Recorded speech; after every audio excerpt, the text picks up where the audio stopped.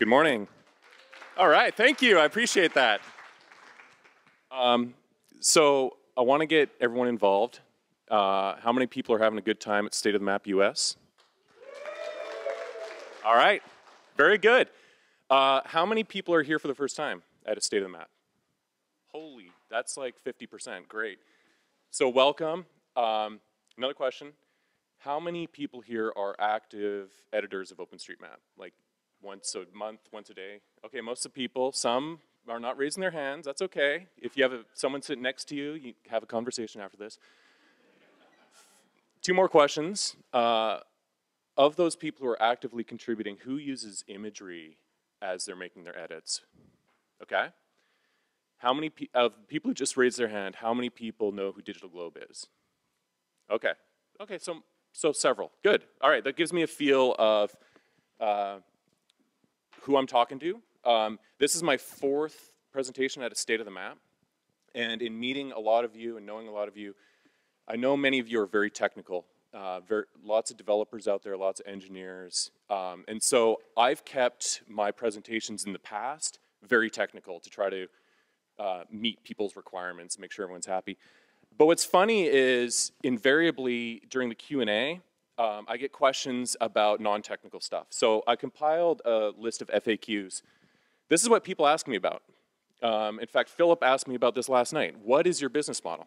I get the technical stuff. Tell me what you guys do. Who is Digital Globe? Why are you licensing data? Why don't you just make it all open to everyone? And what the heck are small sats? And is Digital Globe doing small sats? So what I thought I'd do today is preemptively hit all these FAQs so you don't have to ask them today. And also, since this is being recorded, when people ask me, I can just give them the YouTube URL. It'll make my life a lot easier. So through the use of emoji, I'll walk you through our business model. Digital Globe is a publicly traded company on the New York Stock Exchange. So anyone's free to go spend $20 on a share of Digital Globe and be a part owner. If you have a retirement fund or mutual fund or 401k, you may already be an owner. So we're a public company. All our financials are open, free and open on sec.gov. We raise money through these markets and through share owners to launch satellites into space. We also build a ground system around the world to download information and send commands up to our satellites. We then invest in computers and what we call factories to process all this data. We're collecting about 70 terabytes of data per day. And is anyone here from AWS, Mark or Jed? All right, well, they owe me lunch because we spend a lot of money with AWS. We have about 80 petabytes plus of archive data sitting in the cloud. And so we build tools and APIs. We launched an API last year. If you check out our developer page, developer.digitalglobe.com, we have a free tier. So if you're a developer, you can start off free using Digital Globe imagery through an easy-to-use API, and we partnered with Mapbox on that. We are licensing our content. We're a data licenser. The way I explain it to my mother is it's like Pixar licensing a film. People go and pay money to watch that film, and there's a value exchange there. So we're licensing content, much like the music industry, video game industry. I know it's not the sexiest thing in the world. Some people do find it very interesting, but it's our business model. That's how we make money. We are licensing data to the government. We are licensing data to companies such as these. Many of them are in the room. Mapbox and Microsoft, as an example, license our content and then publish it into ID Editor and JAWSM and all the tools we use. And that's where you're getting imagery from. Just making sure I didn't accidentally turn off my mic. So if you meet someone from Mapbox or Microsoft today, buy them a coffee and shake their hand, because that's how we as editors of OpenStreetMap get access to a world full of satellite imagery. They're paying us fees. We take that money and we build more satellites. And I'm going to show you what that looks like in real life. The reason we do this is satellites have a short lifespan. Mission life of about 7 or 8 years. We can usually extend that by a few years. We have 3 satellites that have been up in space for almost a decade that we will decommission at some point, so we're building new satellites to replenish. If we don't do this, there's no more imagery. I know there's more than one imagery source out there, and I'll talk about that in a second.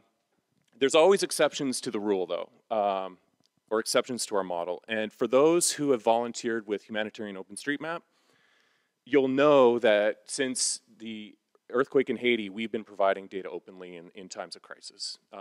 Or you might have volunteered during Nepal. Dale mentioned there's 8,000 volunteers.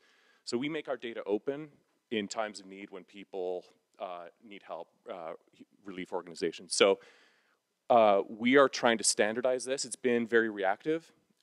In Ecuador, this past year, we licensed our data under Creative Commons 0, fully public, which has never, as I understand, never been done by a company who licensed content for a business. We made it Creative Commons 0.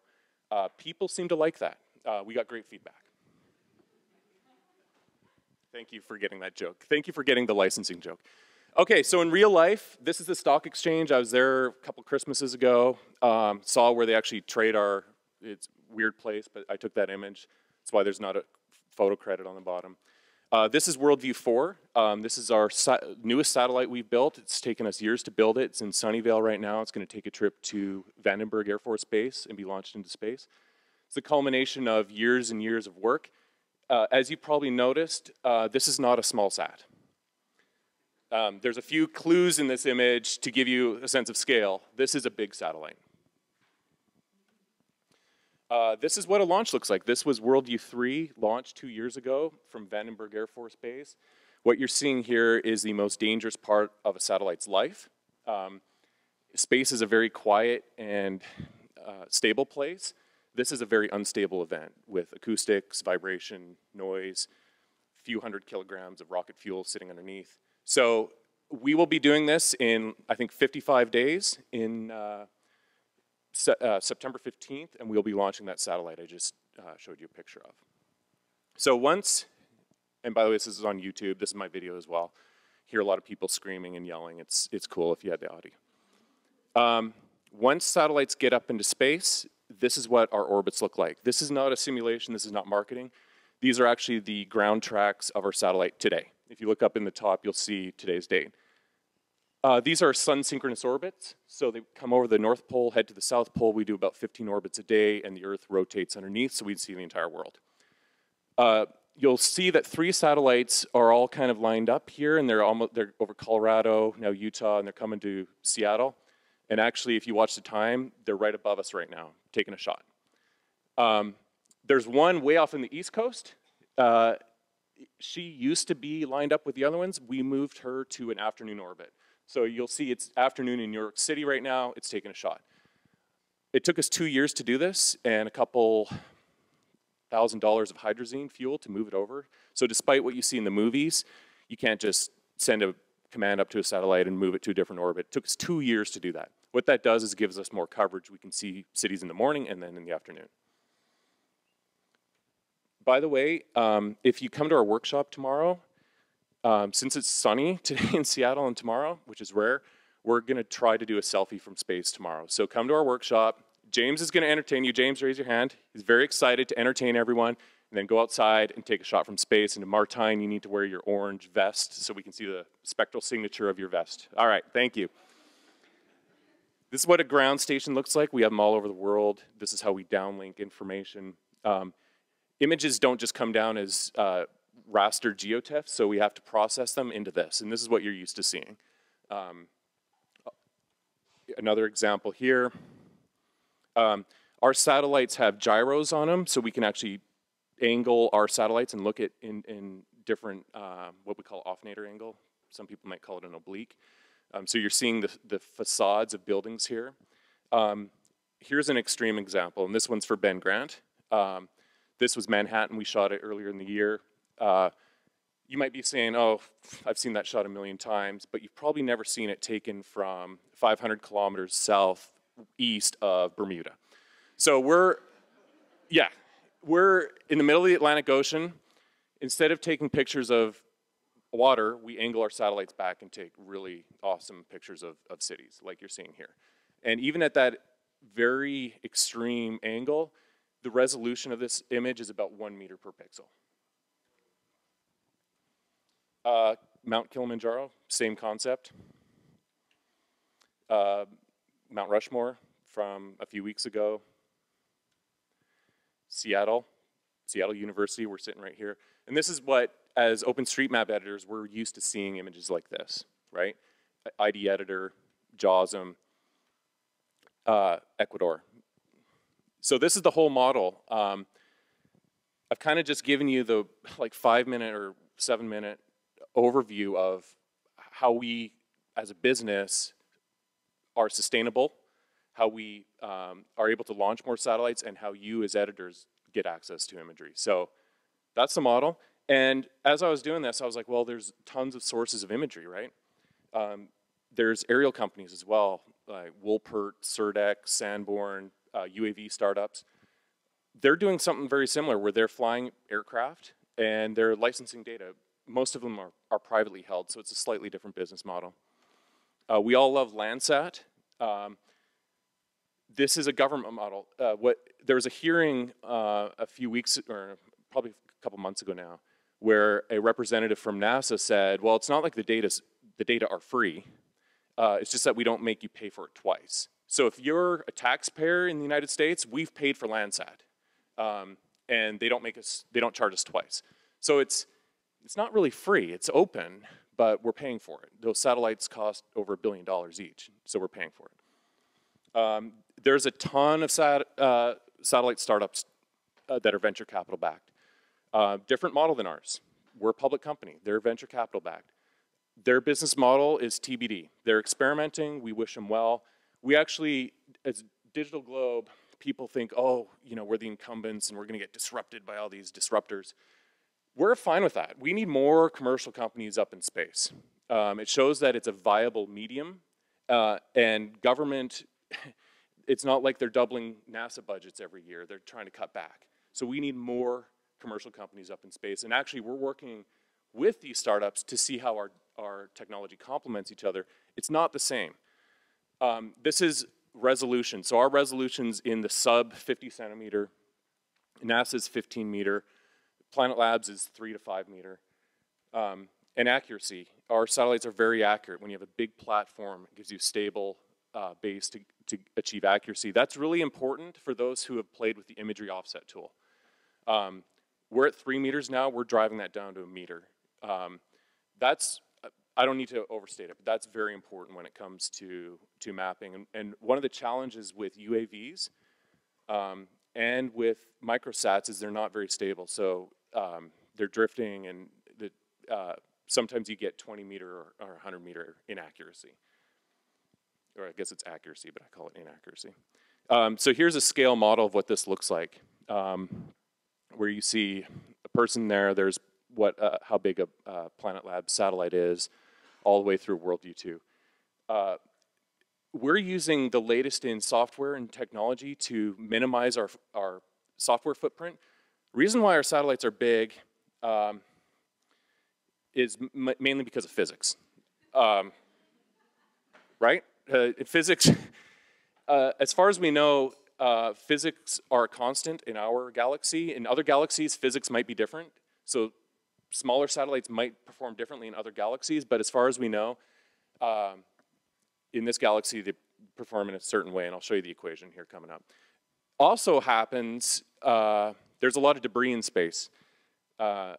Last week, we had an incident where one of our satellites absorbed some debris. It turns out having a big satellite is good for that event, because we were able to, the incident happened in the morning, we collected this image in the afternoon and tweeted it out. So our satellite's doing fine, but it did take an impact. All right, the formula for resolution is not a secret. It's very simple. If you want high resolution, you want a small number on the left. So you want a low number in the numerator and a small number, I'm sorry, a big number in the denominator. Sorry, I got distracted by the 5 minutes thing. All right, so this is what it looks like, low Earth orbit. You have the space station. They have a 400 millimeter focal length Nikon lens up there. That's like a $10,000 lens. They're taking shots. That's Landsat at 700 kilometer orbit with a focal length of about 1 meter. Worldview 3 has a 16 meter focal length. If any of you are photographers, 16-meter focal length would blow your mind if you used it on Earth.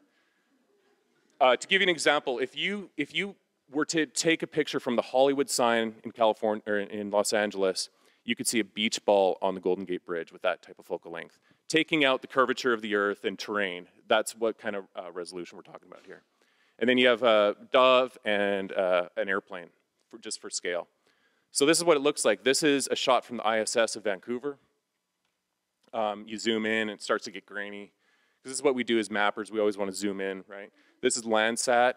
Zoom in, it gets grainy. We're like, oh, dang, that's not going to work. Bring in Planet Labs, it gets better, right? Zoom in, still a little bit grainy. This is what a digital globe satellite looks like, and you can even zoom in further and see markings on the ground. That's what this is all about, is extracting information from imagery to do our mapping. And that little sequence I just showed you, that's how technology in the satellite world can work together. I just showed you the zoom in, and I showed you the difference between what a Landsat resolution versus Planet Labs versus digital globe. So actually, I think these technologies are very complementary, not competitive, despite the marketing campaigns of some of our friends. So this is where I kind of finish off, and I'm going to set up Anand on his presentation. Imagery is great, but we look at these as data sets, not just imagery. So we're running algorithms. This is actually, this kind of is like Dale's presentation from the keynote this morning. This is building materials that we've automatically extracted from non-visible wavelengths in our satellite. We're collecting RGB plus 16 other non-visible wavelengths, so we can actually detect building materials. We can detect the health of forests. This is an infrared image. Red means things are good, brown means things are bad. This could have been a fire, this could have been a beetle infestation. These are the type of things we're trying to deliver answers. This one, sorry I don't have the key on this. I actually pulled it, but then in the last few weeks I've been marking trees in OpenStreetMap, and I don't know who's marked trees in OpenStreetMap, but it's almost mind-numbing. So there's a lot of trees in the world, so let's throw an algorithm against it and at least get a baseline of all the trees, and we can go and clean it up. We're looking for land parcels and swimming pools. This is a project we're doing in Australia where we're trying to identify every home in Australia with a swimming pool. And the government's interested in that to make sure people are maintaining their swimming pools and not creating like mosquito infestations. Change. Here's another way of looking at change. This is Cupertino, California over the last 6 years. This is the campus. It's really interesting. We can detect this from algorithms, and this is just a visual way of showing you the last 6 years, 7 years in Cupertino. The purpose of our company is seeing a better world. So this is actually a campaign we're running right now to count, using a crowd, count seals in Antarctica. Anyone's free to join this? And this is what seals look like in our imagery. And so feel free to go to tomnod.com and check that out. But again, it's not just the imagery of Antarctica, it's what are the information, what are the critical insights we can take from that and actually learn something. So in closing, this is a credit. Dale had this in his slide but did not properly credit Charlie Lloyd. So I'm calling you out, Dale, wherever you are. This is Charlie, he works at Mapbox. He put this together. It's from a Japanese weather satellite called Himawari. The reason I like this, I'm gonna play it again. I'll try to play it again. There we go. When you look at the world today, it's a crazy, chaotic, violent, messed up. I mean, we live in the US, we've seen the politics. Humans are doing the best we can to ruin this planet. When you look at it from space, it's the opposite. It's quiet. Obviously it's quiet because sound doesn't propagate in space, but it's very pristine. Thank you for getting that joke as well. The Earth is beautiful from space, and you don't see all the noise that we're creating. It's simple, and it's beautiful. And OpenStreetMap to me is an abstraction of that image. It's an abstraction of how we see the Earth from space and in its beauty and all the things we built on the ground and all the features that the Earth has, and it's an abstraction of that. So for me, OpenStreetMap's been very therapeutic. And together, I think we're building something amazing. And it's great to see new people out here.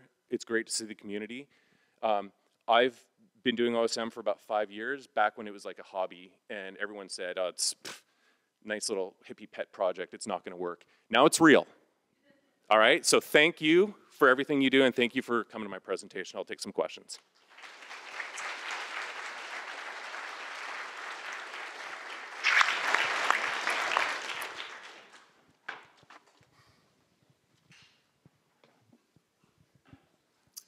Hi, great presentation. Thank you. Thanks. So I work in a lot of areas where there's little to no data in OpenStreetMap, and there is no high-res imagery for them, and because they're away from urban centers, and there's not much motivation across the kind of commercial companies involved to get imagery. So have you any ideas about how we could solve that problem? Great question. You're absolutely right. We can solve that problem.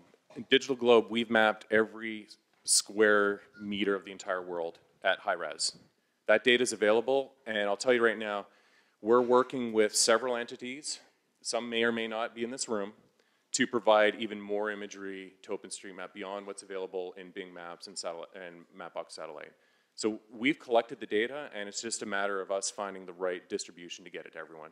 But we have the entire world mapped at high res. So the data's there, we just need to figure out how to connect the dots to the end users. Follow Digital Globe, social media, whatever, follow me. Because in the next few months we'll have some exciting news about that. Mike Thompson. Well, hey, thanks, first of all, for Digital Globe support for the humanitarian mapping and your personal support. This might be related to the previous question. I know you're a for-profit company, so it's maybe a plea to our government friends in the room. I know you have the ability to provide not only more current imagery, but historical. Yep. Hey, there's clouds in this image. Let me go back a month. Yep. I can't tell if that's a bus or a building. Let's go back in time Right. and see if it's still there. If you get funding from some folks in the government, if you could provide something like that for humanitarian mapping, it would be a huge help. Okay, and just so everyone, Mike was basically saying, well, let me put it a different way. We've been operating satellites for 15 years. We, actually more than that, we launched Iconos in 1999. Some of you were probably born in 1999, I'm guessing. So we've been operating, we basically have this time series we can go back into, and this archive I mentioned of 80 petabytes. We had a scientist come in who's measuring, you can look him up, extreme ice surveys. He's measuring the glacial retreat, and he's like, listen, glaciers and ice are gonna be non-existent in 100 years, and what you have is a diary of a resource that's disappearing. And so that's just a different example, but we do actually have depth in our archive. If you looked at a city like Seattle, we probably have 1,000 images of Seattle over the last 17 years.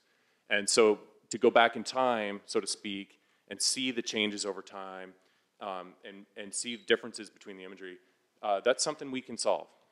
So kind of like the other question, we can solve it. We just need to figure out how to do it. Whoa, that's loud. A couple years ago, law was changed to allow higher resolution imagery to be distributed. Yeah. I think Digital Globe just like immediately started distributing that higher resolution imagery. Is the legal now caught up with the technical? No, no. So we're licensed through NOAA, and we are, you can read this, we are continually putting pressure on NOAA to give us more relaxation in what we can distribute. What you're referring to is in 2013 and 2014, we could only distribute 50 centimeter imagery, nothing below. We started building Worldview 3 in 2010 with a capability to do 30 centimeter. So 4 years before the policy change, we started building the technology to do something better than we are actually licensed to do. And to give you an example, we're collecting shortwave infrared imagery that we're restricted to 7.5 meters, but we can actually collect it much higher resolution. So we're continuing to put pressure on NOAA and the United States government to allow us to do more higher technology distribution of what we're able to collect. So today it's at 25 centimeter, that cap for RGB imagery. We're looking ahead, and we want to build satellites that will do better than 25 centimeters. but we need help from NOAA to let us distribute that. Orbits are regulated by the U.S. government. I think I have time for one more. Kevin? Yes. Clifford Snow here. Oh, hi, Clifford. Hey, thank you very much for coming, and thank you very much for the workshop we're going to have tomorrow. Yes. I'm looking forward to that. Okay. The question on Bing, on JASM, I can get the date when the image was taken. Yep. On Mapbox, I can't. It would really help because sometimes I have no idea if that's a new or old building. Sure. Can we fix that? Yeah, we can fix that. Every image we take has about 100 lines of metadata, from the accuracy of that image to the exact millisecond when it was taken. So the metadata is there, and it's just a matter of propagating it into the end tools. I totally agree. Not knowing when an image was taken is very frustrating. Am I looking at an image from last week or from 6 years ago? So I know the Mapbox team is here. We can work. Alex is here and a few others. They have the metadata, and it's just a matter of enhancing the tools. Yeah, no. Well, Alex, I'm going to give credit to Alex. I presented in Birmingham a few years ago and talked about our satellite imagery, and you said, when's it going to be available for OSM? That was the question I got, and we did it months after you asked that question. So Alex has helped propagate imagery into OSM, and I know Mapbox team can do even more in terms of the metadata. So thank you, Alex. And thank you, Kevin. All right, thank you.